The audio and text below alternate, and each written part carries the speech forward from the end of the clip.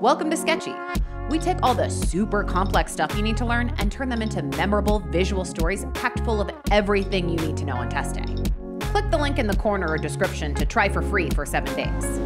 Now let's get to it. High above the city streets of Sketchyville lies the perfect lair, penthouse, for a gathering of the minds. Not exactly what I picture when I think of the Oval Office, but it's a perfect setting to talk about our executive center. This sketch will cover the structure and function of the cerebrum, the largest and most specialized part of the brain, including an overview of its 4 main lobes: frontal, parietal, temporal, and occipital. And here's the executor himself. Mr. Mayor represents the cerebrum, and, like the mayor, the cerebrum is the big man on campus. The cerebrum is the convoluted outermost layer of the brain and the part that you generally picture when you think brain. Its 2 hemispheres make up the bulk of the brain's mass and control higher-level functioning. The outer layer of the cerebrum mainly consists of grayish neuronal cell bodies. That's the gray matter.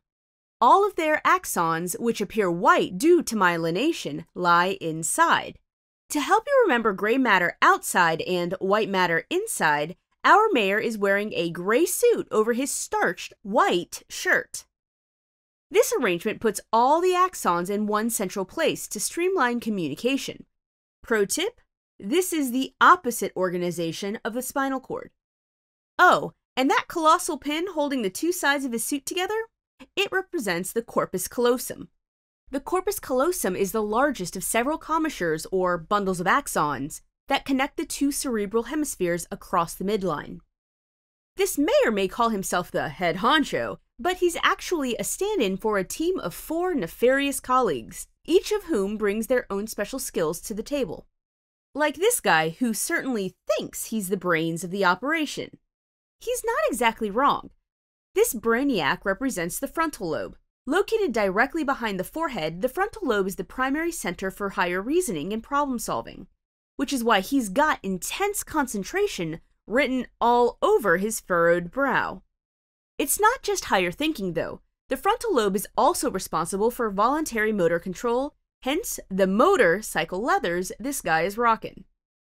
Now, what scheming team would be complete without a pirate? This pirate symbolizes the parietal lobe, and his tap-tap-tapping fingers are a reminder that the parietal lobe is associated with somatosensation, or touch. Also, see how carefully he's monitoring the room?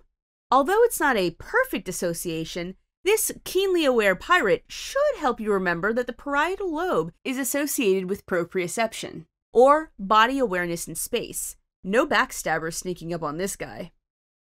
Whoa. The blindingly shiny O-patch on the back of this lad's head isn't just an unfortunate bit of baldness. It's also a memory cue for the occipital lobe, which lies at the back of the cerebrum. With those binoculars, this dude is the eyes of the operation, a reminder that the occipital lobe is associated with visual processing. He's one advisor who brings some serious insight to the group. Last but not least, we have a timekeeper. Keepers. This guy is not only adamantly enforcing the meeting schedule across every possible time zone, his multiple watches also symbolize the temporal lobe. The temporal lobe lies near the ears on the side of the cerebrum. It's associated with memory, learning, and the processing of sounds. Which explains why he's pointing at his temple while imploring, loudly, to the rest of his team to listen up and remember. And there you have it. The 4 lobes of the cerebrum. Let's sum up what we've covered. The cerebrum forms the main higher-order thinking and processing center of the brain.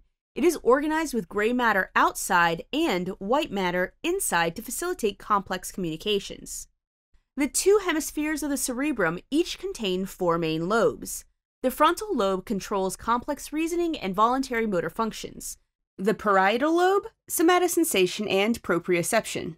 The occipital lobe is all about visual processing, and the temporal lobe, auditory processing, learning, and memory. Well, this is one crackpot team for sure, but put them together and somehow they form a pretty perfect combination. Of course, the mayor takes all the credit.